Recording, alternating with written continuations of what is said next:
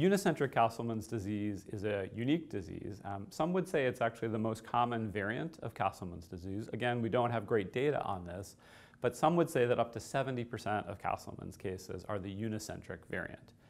The unicentric variant can come in two subvariants, hyaline vascular variant or plasma cell variant.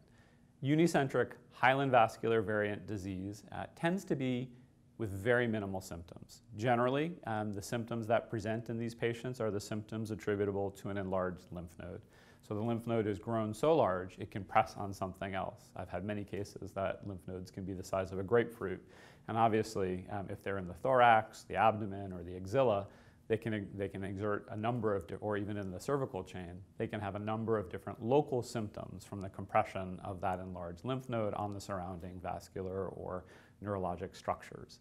So for unicentric disease, I would say the most common presentation is an enlarged lymph node, and that either will come to attention because it clinically is causing other symptoms or because it's picked up incidentally. So for instance, I've had patients where they were diagnosed with Castleman's disease after being in a car accident, and a routine chest x-ray done at that time to look for rib fracture shows an enlarged lymph node in the chest. I've had patients that have gone for executive physicals and have had chest x-rays as part of that. And again, enlarged lymph nodes were detected that never had been causing any symptoms.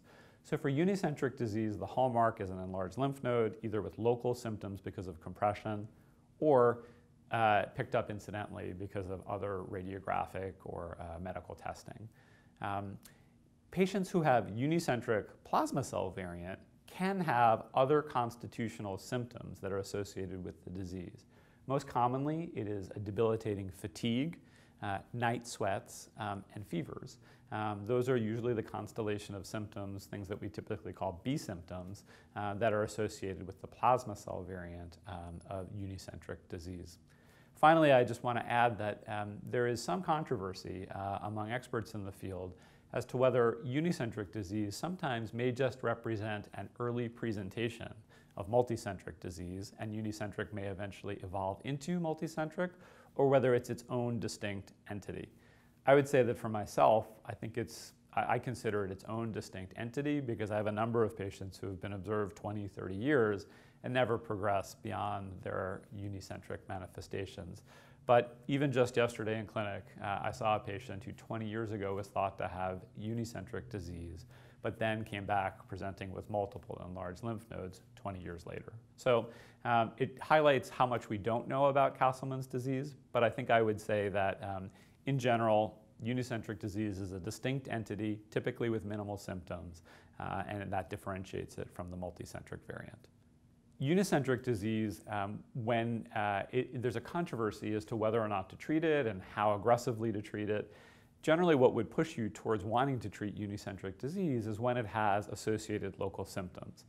As you can imagine, it just depends on the location. So I've seen unicentric disease in the cervical lymph node chain present with an inability to breathe, stridor, and difficulty because of compression on the trachea. On the other hand, disease in the axilla is generally uncomfortable, and patients present with pain and local symptoms related to just having a large lymph node in a small space. In the thorax, you can have a number of different compression syndromes. I've seen superior vena cava or SVC syndrome associated with a very large lymph node. Again, compression of nerves can lead to neurologic deficits. So in the thorax, again, and in the mediastinum, where the disease was first described, again, because space is so limited, there can be a number of symptoms, usually vascular or neurologic, related to compression. In the abdomen, there's generally more room for a lymph node to swell, but I have seen cases of bowel obstruction or other local symptoms of abdominal pain in the setting of enlarged lymph nodes with unicentric disease. So if a patient were to have symptoms and the lymph node were deemed by the provider to be causing problems, the most common way that unicentric disease is dealt with is surgical resection.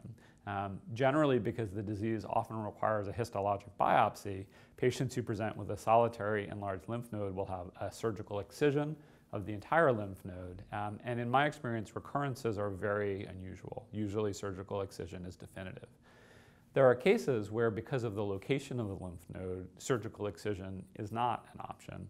In those cases, external radiation therapy can be an option, and in some cases, chemotherapy or targeted biologic therapy. But the first-line therapy for unicentric disease generally is surgical excision. The majority of patients with unicentric Castleman's disease who undergo a surgical excision of a solitary lymph node will have no further recurrences, no additional symptoms, and outcomes are extraordinarily good. I will say that there have been cases in my experience of unicentric plasma cell disease where the resection of the lymph node itself does not lead to a reduction in some of the associated constitutional symptoms. So patients may have the mass removed, but may continue to have constitutional symptoms like fevers or fatigue or night sweats. And perhaps this is because there are microloci of the tumor or of the lymph node that are left behind. But I also would say that that's a rarity. Even most patients with plasma cell variant unicentric disease, the overwhelming majority in my experience, more than 90%, will have no further symptoms for decades after surgical excision.